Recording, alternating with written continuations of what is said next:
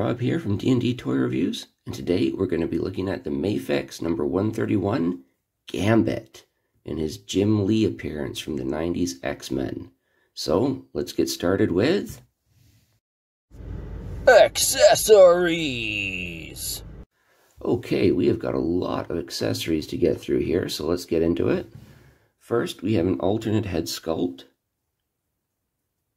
More of a stern, gritted teeth sculpt with some very nice paintwork on it. We even get some stubble for Gambit's beard there. The eyes are done in a red paint with some black outline around it, if it'll focus. Come on. There we go. You can kind of see it there. And the same thing on the other head. His more neutral face, we get that same stubble on the chin, red eyes, black outline. We get some hands. So to start, we get a couple of gripping hands that you can slide his included staff in. And the staff is done in this beautiful metallic blue reflective paint.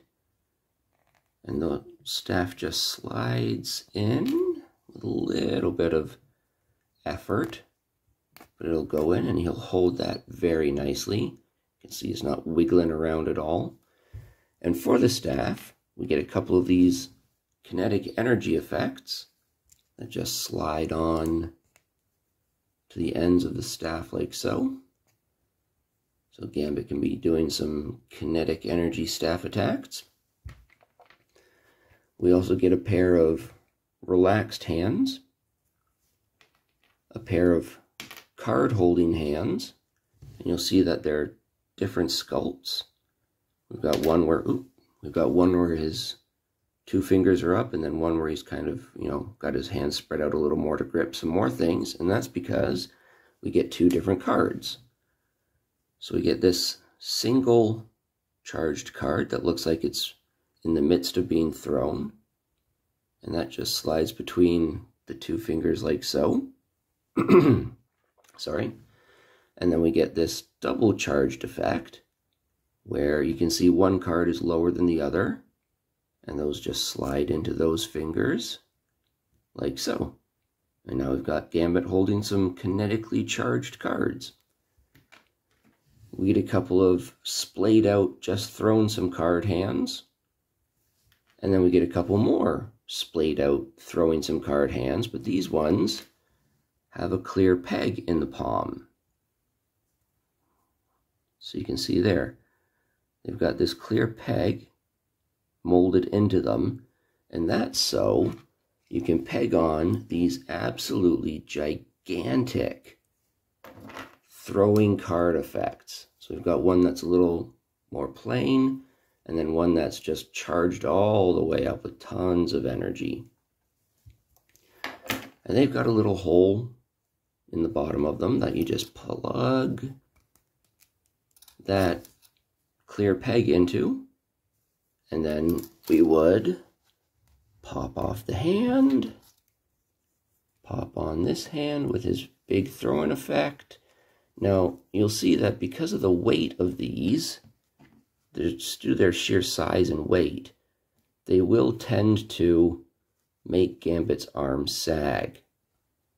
So here we can see the weight of it is just too much to hold the arm to the side, although he's doing a pretty good job of keeping it up. So in order to address that, let's say, for example, you want to have his arm spread out across like he's throwing the cards. But now, well, it's just sagging down because it's just too heavy for the weight of that wrist.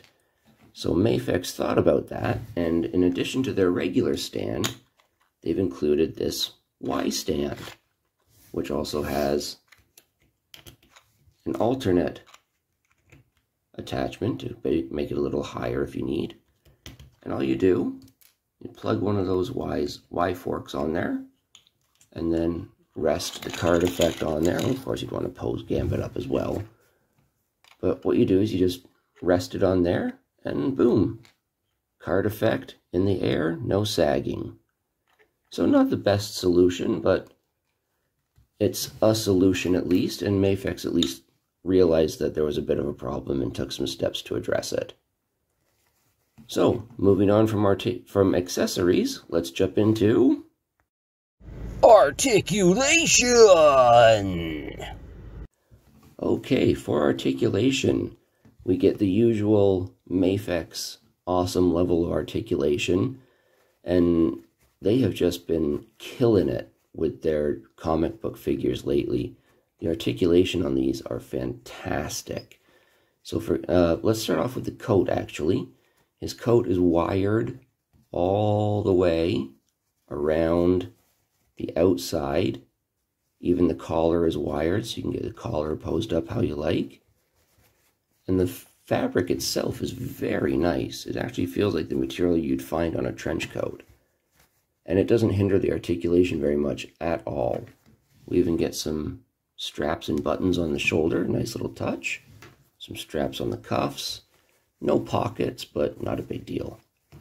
So, to start off with articulation, we can look up about this far, down all the way, wiggle waggle, bop to the music. So the usual, double ball and ball peg in the neck at the base and top for Mafex. We do get a butterfly joint. We can lift the arms up pretty high. We can go, if we take the jacket off, of course we can go all the way around, but with the jacket on, we can get the arm going straight up with no problems at all. Let's adjust the camera a scooch. There, we can see you can get the arm going all the way up, no problem. We get a double jointed elbow, bicep swivel, the usual peg and hinge swivel wrist. So you can get the wrist bending in just about any way you want. We get a crunch at the chest, crunch at the lower waist, and you can go all the way down and all the way back, though we do start to see a bit of a gap if we go too far back. Rotation, side to side, rotation, side to side. We get the usual drop down hip. So without dropping it down, we can kick pretty far forward. If we do drop it down, we can get just a little bit more range. Out to the side, drop it down even more. Backwards, not really anything. Drop it down, not really anything. We get a thigh rotation, which is done really well. Double jointed knees. And the usual ball and swivel ankles. We get forward, backward, rocker, and a toe. So the kind of articulation that you would expect from a Mafex figure nowadays. And all of the joints feel very nice, toleranced very well. Nothing feels loose until you put those gigantic throwing effect parts on there. And so just for a comparison, here he is next to the Marvel Legends Gambit. You can see the Mafex, well, if they would stand up, we could see it. We can see the Mafex Gambit is just a little bit shorter than the Marvel Legends, but nothing horrible, and he should fit in just fine. And we can see that the collar pattern is actually a wee bit different as well.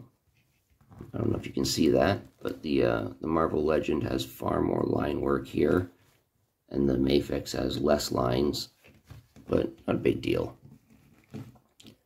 And if you do have the Marvel Legend, oh, we can also see the belt buckle detail is a little different as well.